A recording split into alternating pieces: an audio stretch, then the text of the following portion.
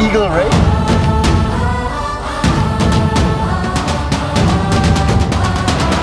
Number 3, going for number 4.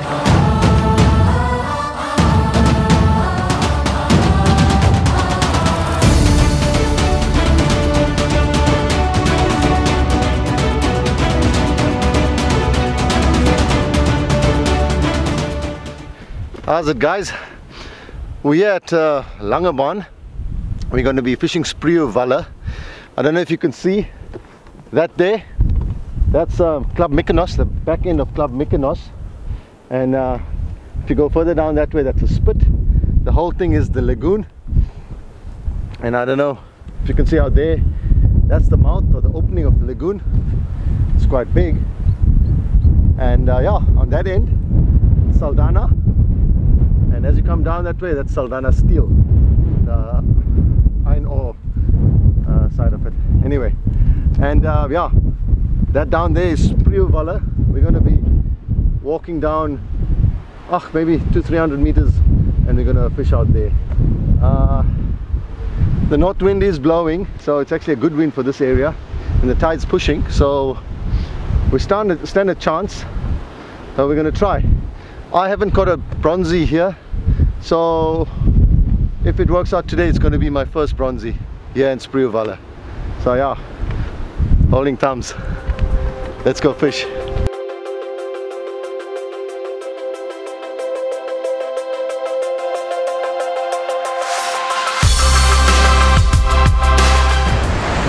I've chosen this spot here because of the color. There's a bit more color in this spot here compared to anywhere else.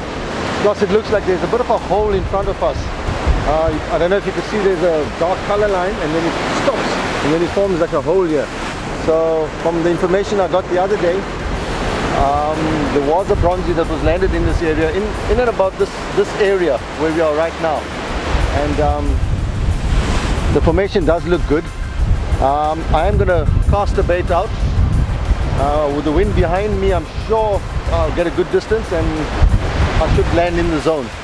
12 tuna circle, 150 pound American fishing wire, leading wire, a normal full metal jacket trace, fixed swivel, fixed sinker. There you go. I've just put toothpicks through my dingle dangle, so basically it's to hold the bait from sliding. So simple, effective and easy. I'm going to be throwing this soda cutlets, so I'm going to make nice cutlets out of it. A nice aerodynamic bait, nice, big enough to cast it into the zone. I'm going to use my the Saltist medium heavy 15 foot, and I'm going to use a 6000, the Saltist 6000 with 40 pound J braid. So basically it will allow me to get that little extra distance that I need, and the wind is going to help me also. So let's hope and pray this does the job.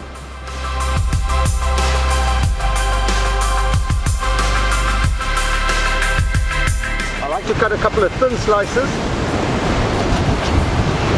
Thin, so basically you can mold it a bit easier. If it's a thick slice, you're going to battle. So the thinner ones, you can manipulate it a bit easier and makes a nice round bait. What I've done here, I've put sand on my bait nicely. So what actually happens now, with the water being a bit discolored, the fish is going to go in a bit of smell. So when the bait hits the water, you're going to get all the sand dispersing, and the sand particles have got blood and smell with it, and it's also going to just disperse with the current, and the fish are going to pick it up and they're going to come through. Plus also, my bait doesn't bleed out. The sand actually stops the blood from coming out by the time I go and throw and hit, get my bait in the water. So cool.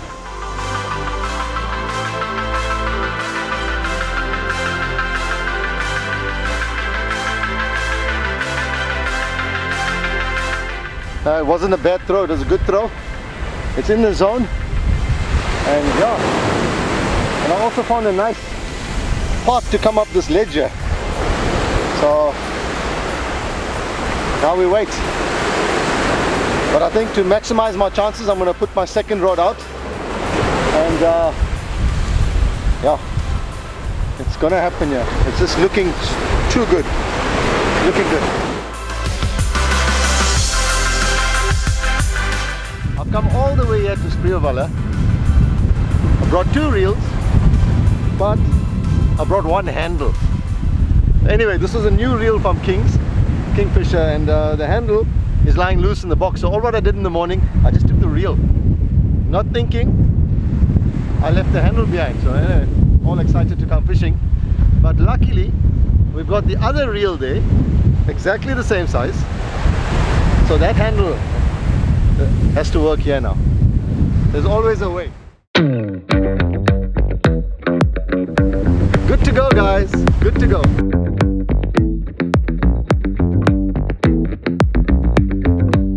Guys, I just had a bit of slack line and the line kept coming in, and I wound it up and I had no bait left, but I had a bit of bait actually. I actually pulled it off. This is what happened, and I got a bit of a teeth mark or tooth mark here. I don't know if you can see. So something picked it, and I had all that slack line. So teeth marks, shark.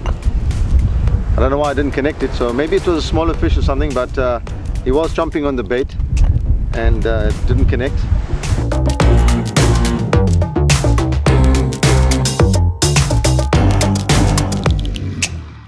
Put a couple of baits out here, wasn't successful. Yeah, well, we tried, we gave it a full shot. We're gonna rush back now to Strand. The Blu-rays are coming out there at Shark Rock, so hopefully get a couple of Blu-ray there on light tackle. Yeah, they have been there. The other day my buddy's he landed 5 nice ones, and I think we can have some fun with the light tackle. So yeah, we're gonna head down there now and hopefully get some Blu-ray action to make up for the no-show here today. But anyway, we'll be back. I'll be back. Cheers.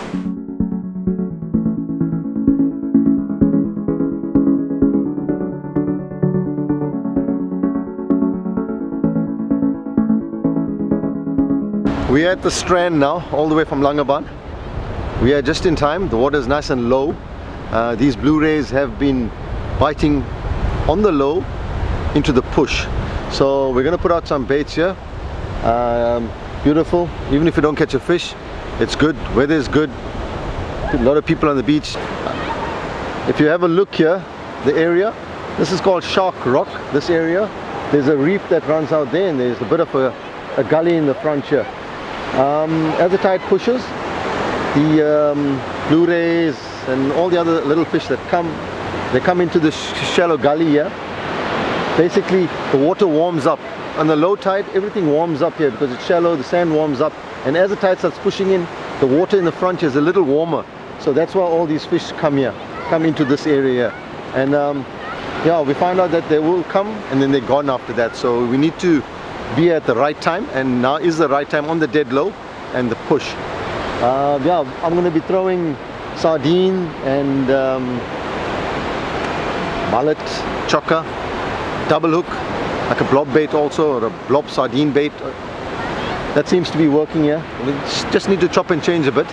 Yeah, I'm going to use my BG Maxil 4000 and my Saltist 11'6" power spin. I've used this setup here before, and it's awesome. These big Blu-rays, it's an awesome fight. It's fun using this tackle. Yeah, it's easy fishing also. I think we're going to get a couple of pulls here.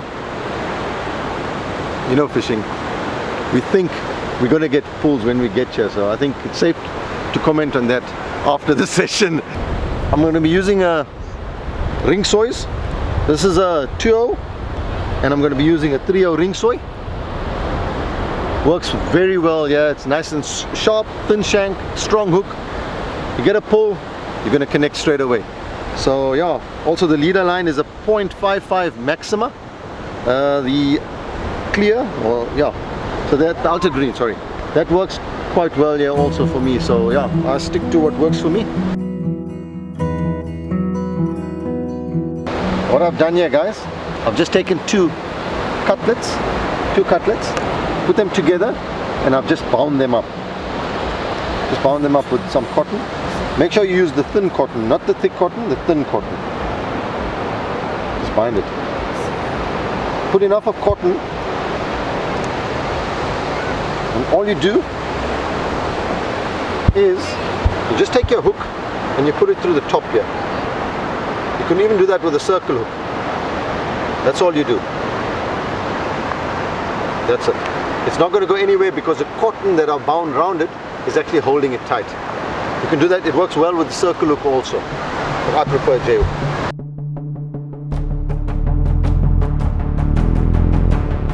What I've done basically, I've thrown as close as possible to that reef that runs out there.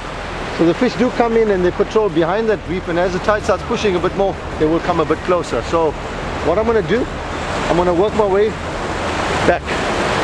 Hopefully that strategy is going to pay off. Seem to have been working all the time we fished here.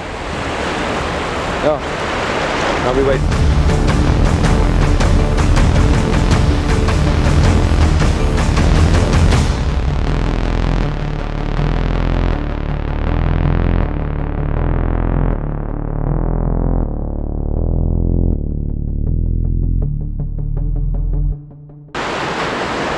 Feel some small bites here.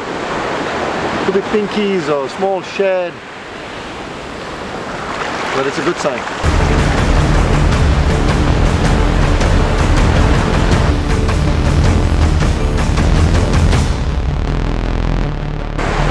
Oh, on. Check there. Woo! Came clean out of the water. Yo. Feel every bite with this rod. This tip is so sensitive.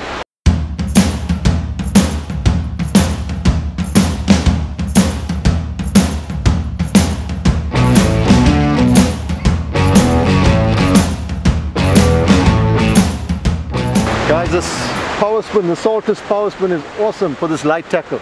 It's a decent sized fish. It could be a nice sized eagle. And this 4000 with the 20-pound J braid.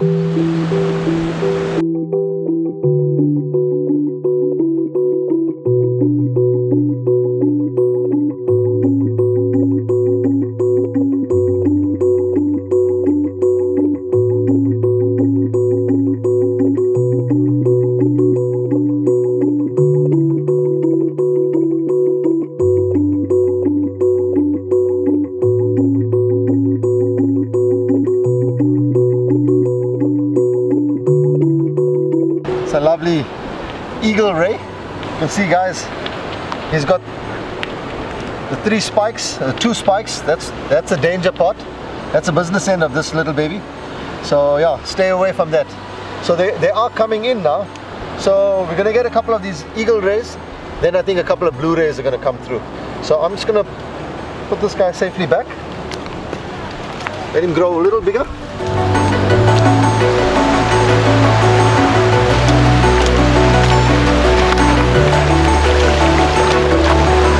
Awesome, guys. Awesome on this light tackle. Perfect. After work, just come down, enjoy the sunset, have a couple of throws, catch a couple of these little skates. Perfect.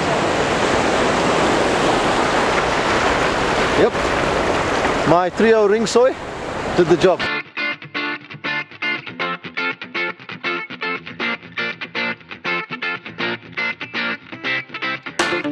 Switched on now, got the first fish on board. So yeah, getting a pull again. I think it's more stuff. There we go, here we go. There we go. How was that? I just threw, went on.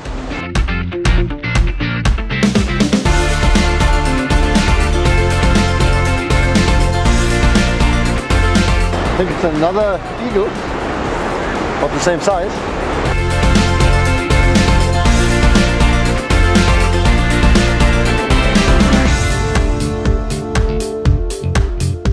This is called the Cape Town shower. We've got the Zululand shower, now we've got the Cape Town shower. Pure ring soy, perfectly in the corner.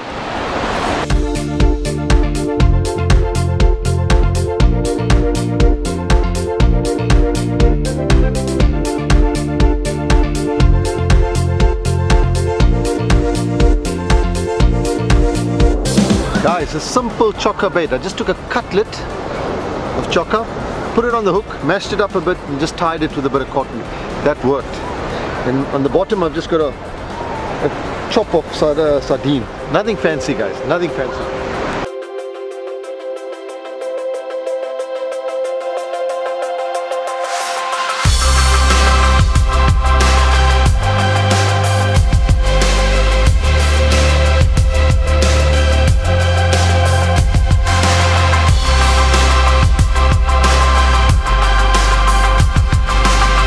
What I've actually done, I've actually moved to the left a bit, closer to these rocks here.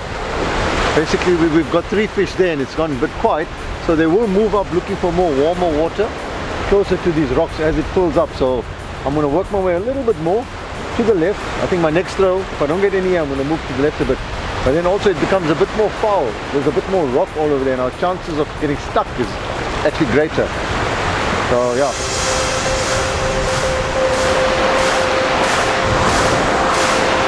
Look at this. There's a bit of rock here, I need to be careful. Now I told you they're going to move to the left. On dad. It's a better size.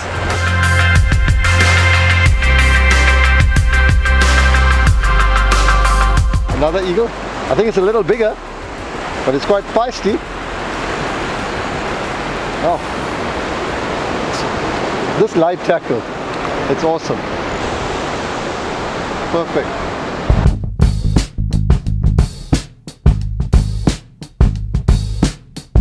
Took the chokka of the 2-0 ring soy, also perfectly in the corner.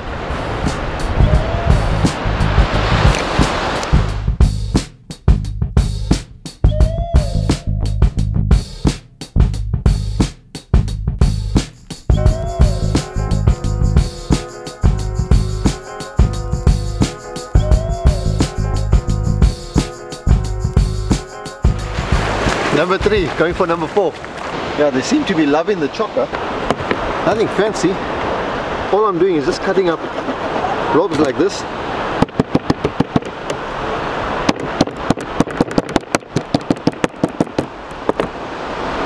Taking my hook. Putting my hook through it. With that guts and stuff. Small bait like that, guys. Fresh sardine, eh? Chunk of sardine. Make sure you use a thin cotton. I find that thin cotton works well for this type of a bait. All I do is just hook it. Like that.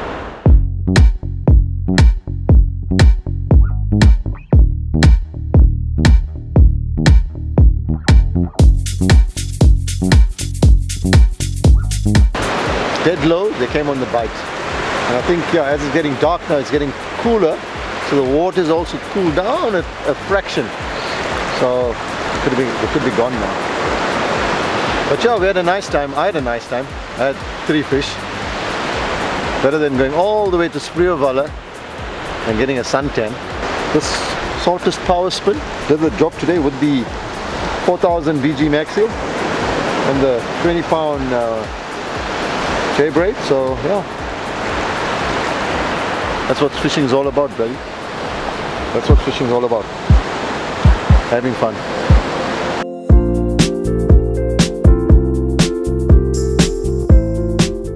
Yeah guys, we've come to an end of an awesome session today. Yeah, started off in Langebaan, Spreeuwvalle, ended up here at Strand, Shark Rock. Yeah, it was awesome. I managed to land 3 of these eagle rays. And yeah, it was slow in the beginning, but yeah, my mate opened the gate here. He got the first eagle ray, and then I managed to get 3 after that. I was trying for the 4th one, but it didn't come. Anyway, we need to have an early night. It was an awesome day today. Weather was fine. My light tackle did the job.